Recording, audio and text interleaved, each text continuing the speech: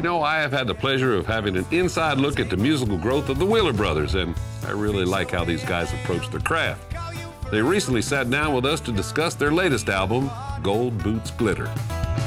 Campfire story time, although the joke can make you smile, listening to the Rolling Stone.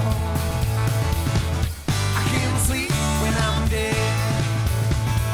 I can't sleep when I'm dead. Sleep when I'm dead. We actually got to work a couple months ago with Ray Benson, and he kind of helped us with the structure. And we got to play it with Ray at a show on his birthday a couple years ago.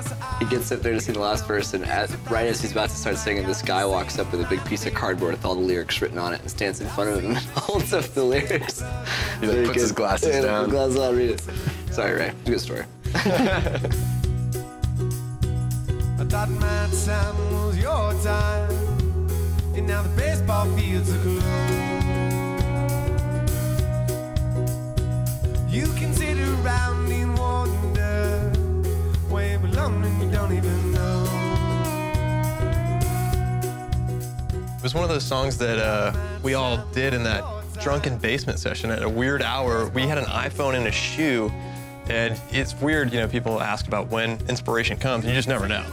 And we're all just having a good time, a good mood, and we were like, hey, let's go down to the basement and do some jams. And we, you know, I think 5 or 6 of the songs that are on the album were written down there, or at least the beginnings of them, with an iPhone in a shoe and just jamming out and probably being a little bit too intoxicated, but we were able to work with them and actually turn them into pretty good songs.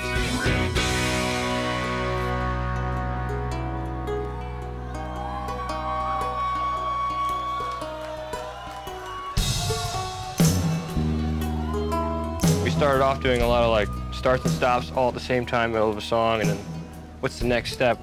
How do you make it more interesting?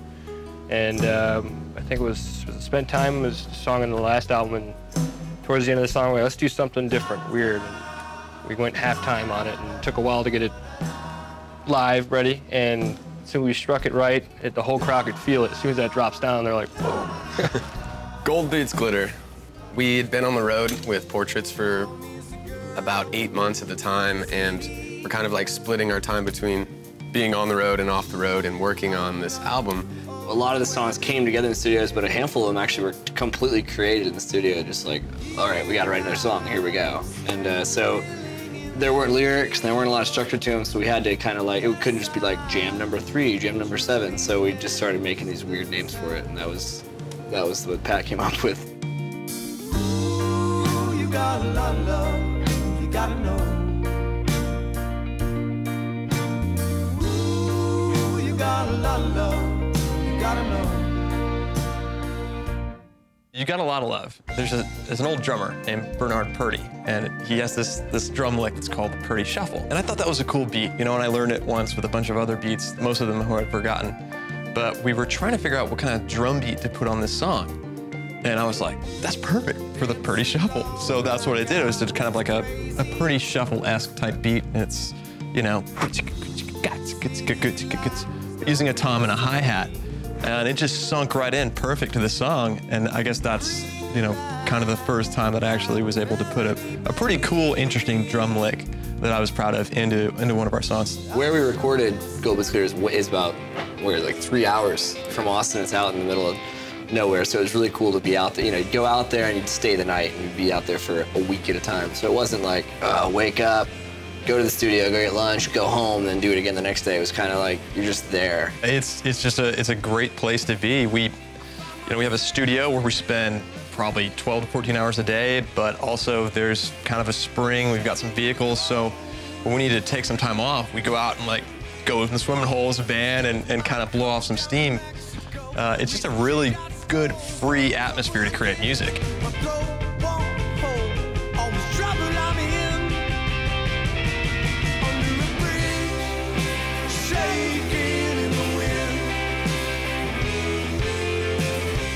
That was one of the songs that we got to work with Drew, not only having him produce the song, but actually co-write and kind of work with the ideas and put some lyrics together. Definitely a bit more on the rock and roll, classic rock and roll side than we would really venture to go. The whole way that it came together has a huge influence from him and helped us kind of put us on a different direction.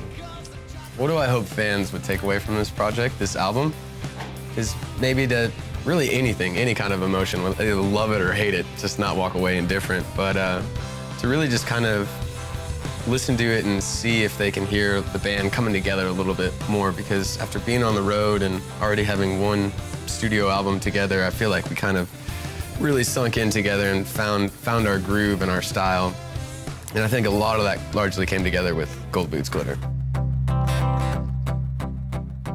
Well, it was cold, room filled with smoke, and I was feeling slow from the night before, but I stood straight and steady, my daddy's. I was ready for the next move.